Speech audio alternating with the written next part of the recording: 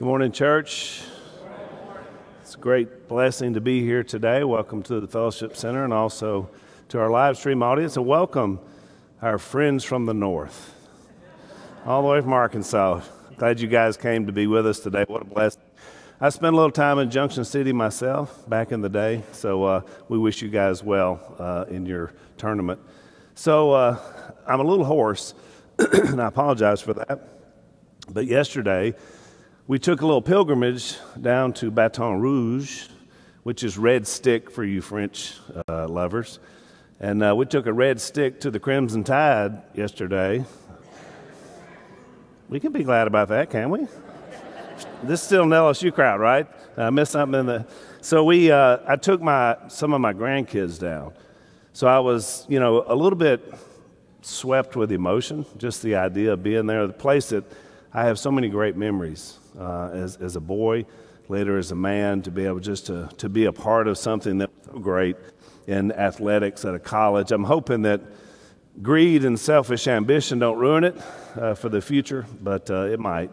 But it was really great, and so we went to gymnastics on Friday night. Did you guys know gymnastics was a big deal at LSU? It really is.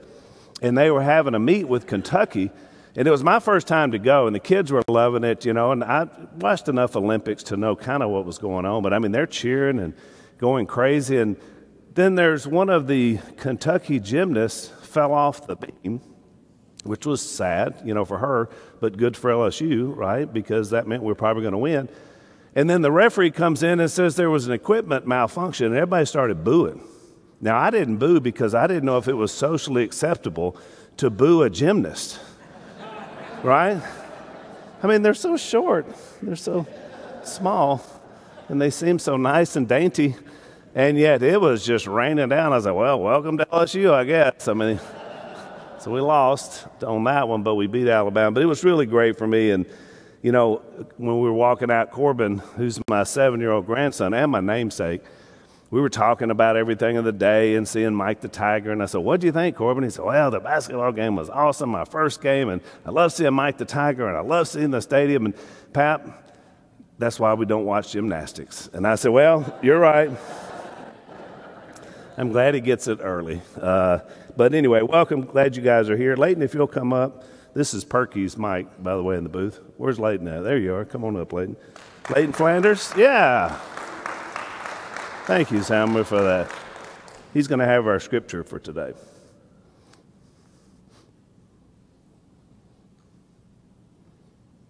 If he can find it on his phone. It's okay. Technology. God said, let us make mankind in our image. In our likeness, they said, may they rule over the fish in the sea and the birds in the sky, the livestock and the wild animals, and over all the creatures that move along the ground. God created mankind in his own image. In his own image, he created them. Male and female, he created them. Amen. Thank you, brother.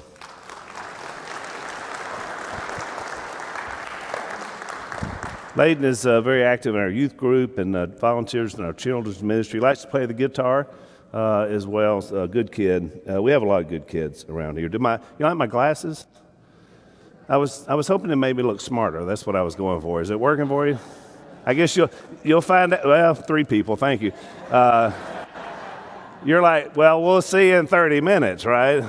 That really worked out for you. I'm having so many problems with the allergies. It's hard for me to wear my contacts. So last week, Mike, he wrapped up sort of the liberty and idolatry section of this letter. And obviously there were a lot of issues. We've been dealing with issues ever since we got into this Corinthian letter. As we talked about before, it was a unique letter because Paul had some specific problems with this church, and he had been there a year and a half, and so it's very personal to Paul. And so he's trying to deal with these issues, and as we said, we're only dealing with one half of the equation because we're dealing with the answers, and we really didn't know what the questions were. Because he kept saying, let me address this now, let me address this, let me address that. It's also, as Larry Bowles pointed out a few weeks ago, it's why this book is different, this letter, than the others. Because it would be the difference in you, say, writing an article about something versus writing a personal email, right? You would view those things and have a different attack or approach. So you read the book of Romans or you read the book of Hebrews, and I mean, it's just clear he's laying out common problems for everybody. We get to Corinth, and we have some unique and specific problems that he's having to deal with. And it makes it a little more difficult when you try to apply that in modern culture, or any culture for that matter. We know that there's two things working against this church. One is their cultural norm that's going on. Larry did a beautiful job of painting that picture. I mean, there were some unique problems in Corinth that the other cities that Paul deals with didn't have. And so they're having to deal with that. And they're having to deal with that inside the church. It's not easy. They're also having to deal with spiritual maturity. Remember, this is a brand new church. So when there's problems in the church, you hopefully have a strong leadership and some maturity that you can turn to and say, we need your help. Can you help us with this situation? But remember, this is brand new. There are no seasoned elders. There are no people that have been there and leading for a long time. This is just brand new. And so they're having to learn some of these things together. So Paul says at the beginning of Corinthians, there were two forces that were at work for them. And these are timeless. One was the message of the cross that never changes, that will always work. You can always reset to that. Church has problems. Man, we're about to fall apart. We're about to split. We got all these issues going on. Reset on the message of the cross. That's your reset, the gospel of Jesus. You come back there, you can start dealing with whatever problems that you have. Second thing they had working for them was the wisdom that comes from the Spirit. Jesus told the disciples, when I leave here, I will not leave you alone. So no matter how new you are, no matter how immature you are, no matter how many problems you have in the church, my Spirit, the mind of Christ, now lives in you. So you've always got a way to appeal to God. We're never alone. Now, you think about this. Anytime a church has issues, if you can rely on those two things, the message of the cross and the wisdom of the Spirit, we're always going to be able to make it. Now, part of the cultural issue that we've been dealing with, we dealt with in 1 Corinthians 7. We're going to deal with it today in 1 Corinthians 11. We'll deal with it again in 1 Corinthians 14. It's because they had some unique situations, especially with their women in their culture. Larry did a great job of kind of describing what that was in this idol worship and this debauchery that was going on within their culture. Some of that's bleeding over into the church. And so we're having some problems. And Paul is trying to deal with these issues. Lines are being blurred on gender. Now, this has come back around, and it usually does, and we're dealing with the same thing in our culture. Different from what it looked like here, but the blurring lines of gender is exactly what we're dealing with in our own culture. And the church will deal with it. I mean, right now we look at it, it's pretty simple. We understand male and female, which is what we're going to talk about today. But as we know, we look out. I look at these young people here visiting today. Their world is a different world than my world or the generation before me. And they're going to have to deal with this inside the church and outside the church. It's the real deal. And so really today's lesson and what Paul is bringing forth in 1 Corinthians 11 is going to help us to be able to understand that and get back to some basic simplicity of what God has established for us. So there's three things we're going to talk about today out of this text. And the first one is God's established order. And remember, it's God's order, it's not value. That's important to remember. When we get in the text, you'll understand what I mean. Look at verse 1 of 1 Corinthians chapter 11. Follow my example as I follow the example of Christ. Mike used that last week as sort of a conclusion verse for what he had been talking about, what we've been talking about for several weeks, but it's also an introductory verse into what we're talking about today. Anytime we're following the example of Christ, we're leading in such a way that others can follow us as we follow him. That's going to work 100% of the time. Follow me as long as I'm following the example that Jesus has set. And so that's how he's going to start this. Verse 2. Praise you for remembering me in everything and for holding to the traditions just as I pass them on to you. Now, I'll stop for just a second because some scholars think that he may have been being sarcastic with that comment. They had so many problems. I don't think he was, but since sarcasm is one of my love languages, I kind of wish it was, you know. thanks a lot for doing everything I've asked you to do. Roll your eyes, right? I get it. I don't think that's what he was meaning. I think he meant, look, you're giving it your best. You're doing what you can. Because then he says this word in verse 3, this conjunction. But I want you to realize, so whatever he's dealing with, here's something important. I want you to realize that the head of every man is Christ, and the head of the woman is man, and the head of Christ is God. So what he's saying here, we got some problems.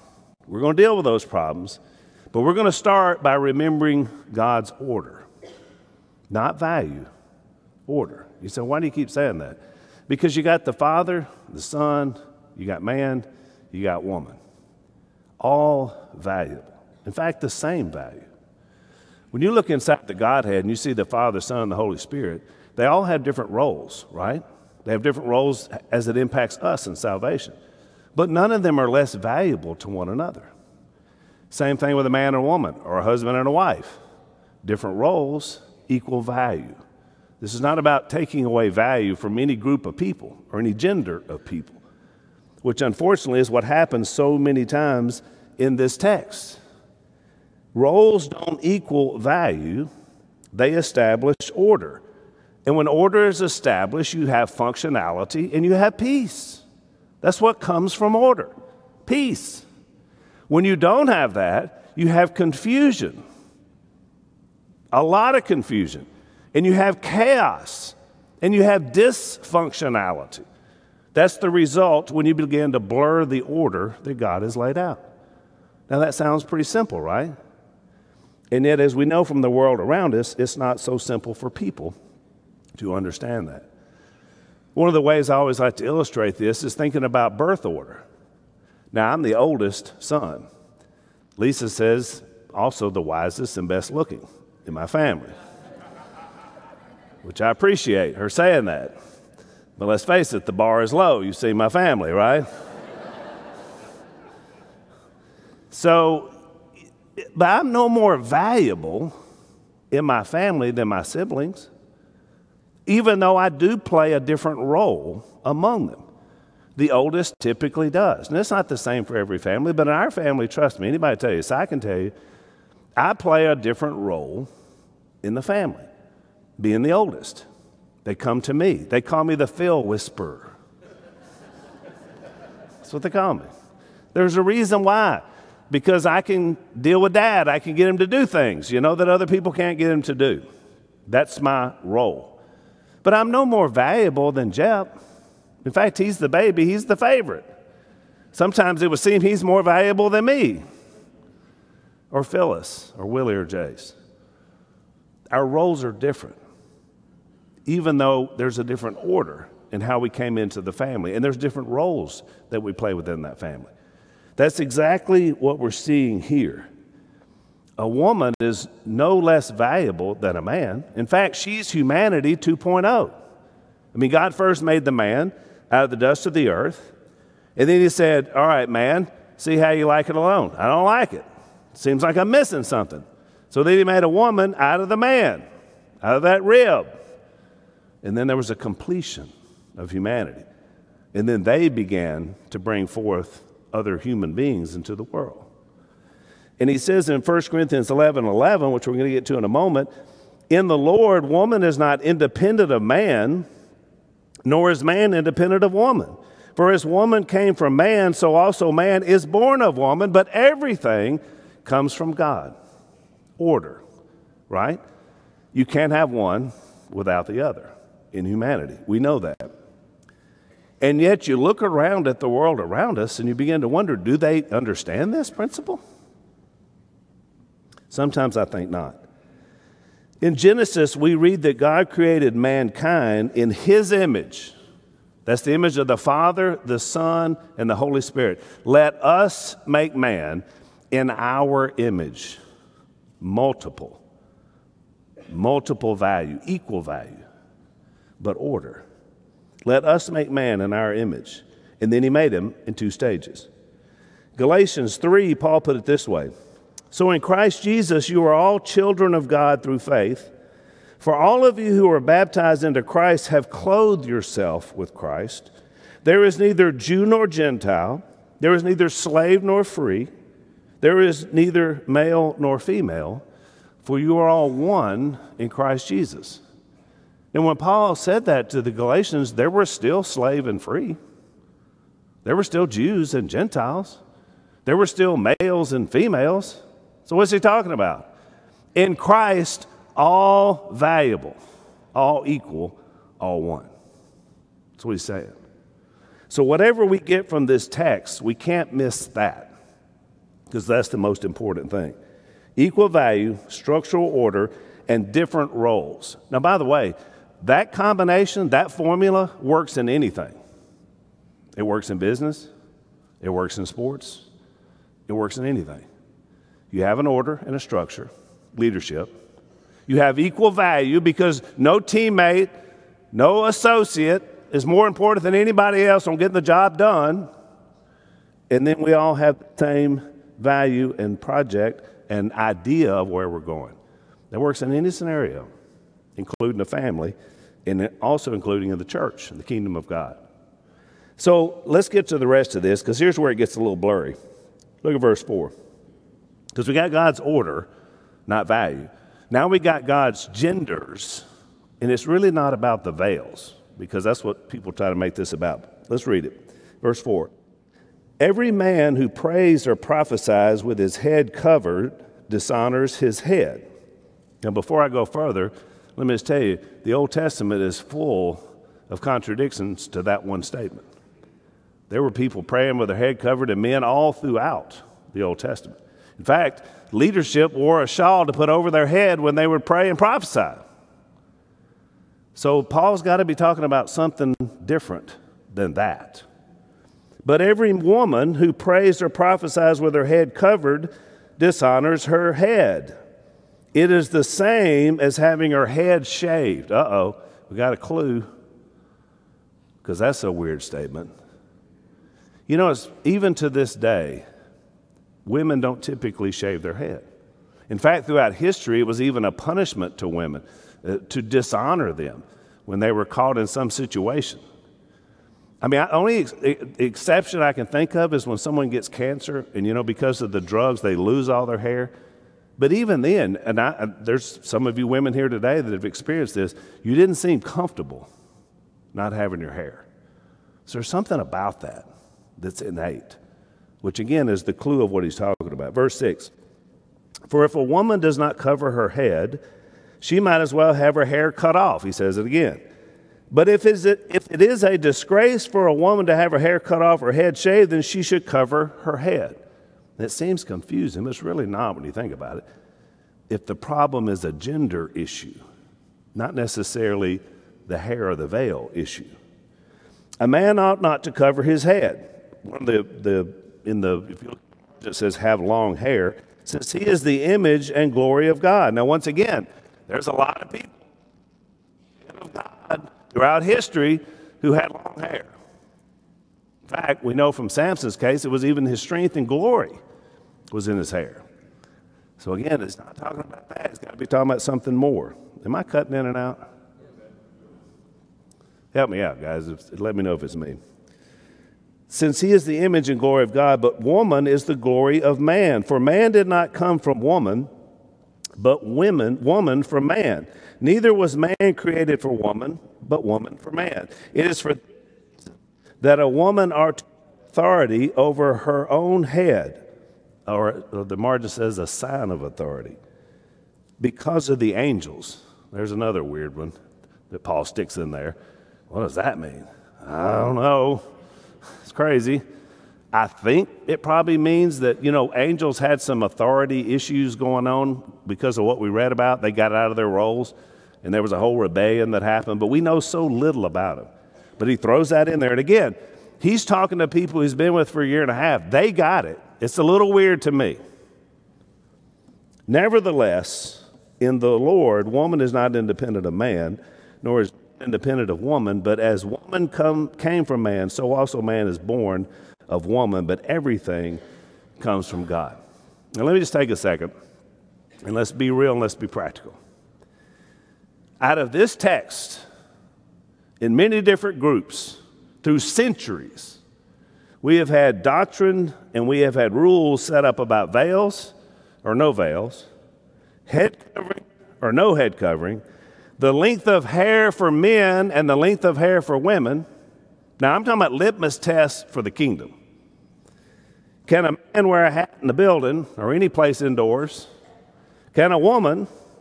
Does it only matter if they're praying or prophesying and not doing something else? And on and on and on. There's been a lot out of this one text. You know what's interesting about it? Again, back to the uniqueness of this letter to these people. He doesn't do this to the Galatians, to the Philippians, to the Colossians, to the Romans, to the church, original church in Jerusalem. None of this. Anytime you're looking in Scripture and you see somebody dealing with something unique and special in one place, you need to really think about that before you start making these wide band rules for everybody. I mean, that's just the truth about studying the Bible.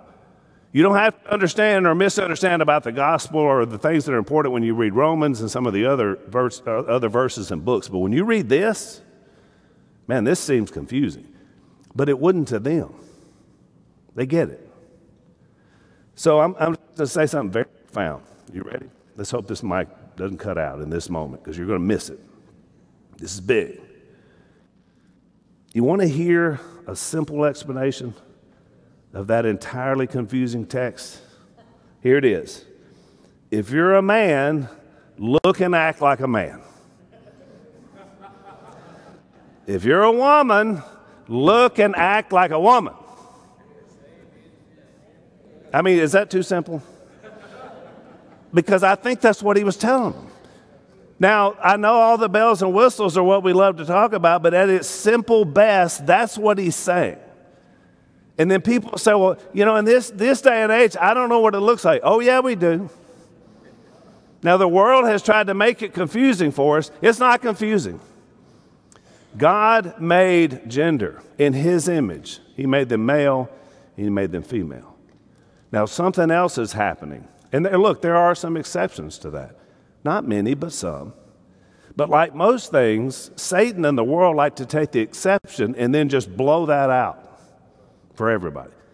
There are some people born and they're not sure. I mean, physically, you have both parts, and you got to figure that out. And my heart goes out to folks like that. That's tough. But it's not any different than anybody being born with anything that's different. You can't take that and then apply that and say, well, we're going to let people decide what they are. It's not godly. It's not his order. And you know what it creates? It creates chaos and confusion and dysfunction. Is that not a description of the world we live in today? I don't know about you guys, but I turn on the news, I'm shaking my head at everything I hear. This makes no sense.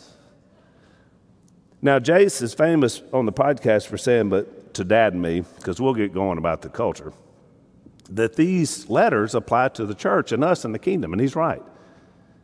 But we have to live that example out. We've got to show the world what it looks like to have a man and a woman act like a man and a woman, and understand that the roles are different. The roles are different in marriage. The roles are different in family. The roles are even different in culture and in the church. We realize that. We're built differently by the design of God. You say, well, I don't know where to look. Well, I'll tell you what, I'm going to give you a looking place. Now, I'm just going to speak for the whole group. We'll start with our elders and their wives right here at WFR. You're a part of our community.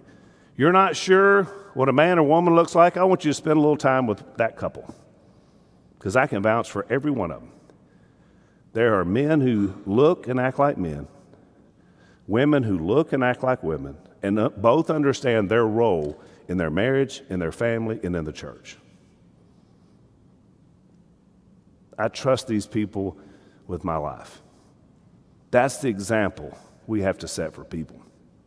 We have to show that. Remember how we started this? Follow my example as I follow the example of Christ.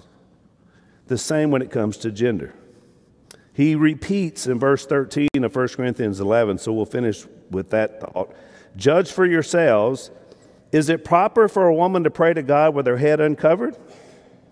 Does not the very nature of things, he goes back to that again, nature, teach you that if a man has long hair, it is a disgrace to him, but that if a woman has long hair, it is her glory?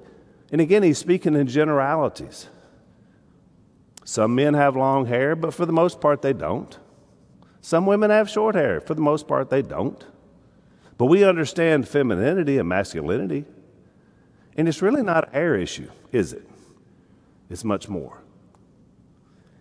The evil one has been trying to take away the masculinity of our culture for a pretty good while. And I hate to say, he's been successful in a lot of places. So much so that laws are being made that children, preteens, can make decisions that they will regret for the rest of their life and are able to do it without even speaking to their parents. Does that sound like chaos and dysfunction to you? It's insanity. For long hair is given to her as a covering. If anyone wants to be contentious about this, he finishes, we have no other practice. In other words, that's just the way we do it here. Nor do the churches of God. God's order, not value, we're all valuable. God's gender, it's not about veils, it's not even about hair. It's much more. And then the last thought I want to give you is God's glory, not human vanity. Because it's about glorifying God. And Jason's right, it starts with us. If Ryan and Miranda Lee, I'll just pick somebody that I can pick on. If they show up next Sunday and Ryan looks like RuPaul, those of you in the culture know what that looks like, and Miranda looks like Mr. Clean, I can almost tell you before they can get in the door good, there's some of our leadership that we're going to have what we call a backroom meeting. We're going to sit down and we're going to talk about how inappropriate this is to look this way because we shepherd the flock. But we do that because we do want to deal with people. You know, if in fact, people could take this clip and put it out on the internet. If you do it, you do it. And look at that guy. Listen, one of those Robertson. You talk about transphobic. I have no phobia of trans people. Homosexual people, sexually immoral people. I have no phobia of any. I have the love of Christ that changes lives and hearts and allow people to be who God made them to be. That's what I have. Well, it sure doesn't sound like it. Well, you need to hang around and listen some more because people have taken me to the back room about some of my lifestyle choices and said, Al, no good. That was not hate speech. That was love speech. Someone loved me enough to say, you're going to kill yourself if you keep living this way.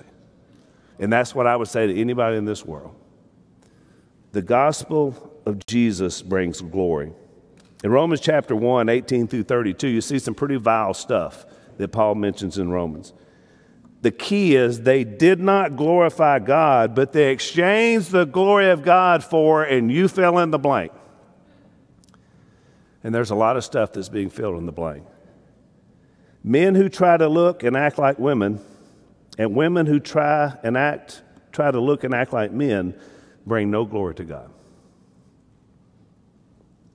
Men who devalue and mistreat women because of God's order, and that's happened a lot out of this text, that brings no glory to God or to women. That's a shame. People of faith have misused this to devalue and demean women through the centuries. That's not of God. God gets no glory in that. Women who blame God and hate men because of God's order bring no glory to God. We were at the Trump inauguration in 2016, and I think it was on a Friday. The next day was a Saturday, and they had the Nasty Women March. That's what they called it. And let me just let you know, because I was leaving town, but from what I saw of the march, it was aptly named. I felt so bad. I thought, man, there's mothers, fathers spread all across this country saying, what happened? What happened to my baby girl? Nasty. No glory. Men and women who do not follow the example of Jesus Christ bring no glory to God. That's what this text is about. God getting glory. I want to close with Hebrews 2, verse 9, because here's what it should look like. We do see Jesus, who was made lower than the angels. See, Jesus had no problem. He said, I'll go become a human being. I'll be even lower than the beings that are here in my realm because I love people that much. That's what I want to be like. What about my rights? What about this? What about that? What about making yourself lower to help others? But now he's crowned with glory and honor because he suffered death, so that by the grace of God he might taste death for everyone. He did it for our glory. In bringing many sons and daughters to glory, and isn't it better when you think about male and female, husband and wife, what are we going to do? What if we're just a son and a daughter of the Almighty? That sounds pretty equal to me. It was fitting that God, for whom and through whom everything exists, should make the pioneer of their salvation perfect through what he suffered. Verse 11, both the one who makes people holy and those who are made holy are of the same family. So Jesus is not ashamed to call them brothers and sisters. I look back on mine and Lisa's life, and you can ask her about this too. You know, I realized we didn't understand God's order for so much of our young, early marriage. And so guess what? Chaos, dysfunction, dishonor, and the one thing we weren't doing was bringing glory to God. You know when it all fell into place for us? We quit looking at ourselves and decided to fully submit ourselves to God and to Jesus. And then that allowed us to submit to one another out of reverence for Christ. And Lisa was able then to submit to me as the head of our family and her husband. Not in a way that dishonored her. She's the most valuable person to me in the world. How could I ever mistreat her? But I had to come to an understanding of that because of my relationship with Christ. All the things bad that come out of marriage and family come out because we don't understand the order of who God is. You get that straight, and the other stuff will work itself out. That's who we're called to be. But it starts by first us being a follower of Jesus. 1 Corinthians 14:33, which we'll get to later, says that God is not a God of disorder, but of peace. If you don't have peace in your life, but chaos, dysfunction, disorder, it's probably because you don't have it right first with him. Maybe you've never committed yourself for the first time to being a follower of Jesus. Today's the day you could do that. You embrace him. You say, Christ, I want to follow you so that I can set an example for someone else. And that begins with your submission and faith in who he is, that you commit your life to live for him. We've got water behind me. There's water wherever you are that's watching. I mean, 3/4 of the globe is covered with water. And he says, I want you to go and have someone lower you into water to commit to that faith. That's what baptism does, a reenactment of the death, burial, and resurrection of Jesus. And if you're a Christian and a believer, but you've just lost your way, the way home is so easy. It's as easy to understand it. If I'm a man, I want to look and act like a man. If I'm a woman, I want to look and act like a woman. It's Jesus, I need help. I've lost my vision. I haven't been focused on you. Let's get this thing going. That's the step to make. So whatever your need is today, to be right and to follow his order and understand his agenda for who you are and to bring him glory, why don't you come while we stand and while we sing if we can help you today.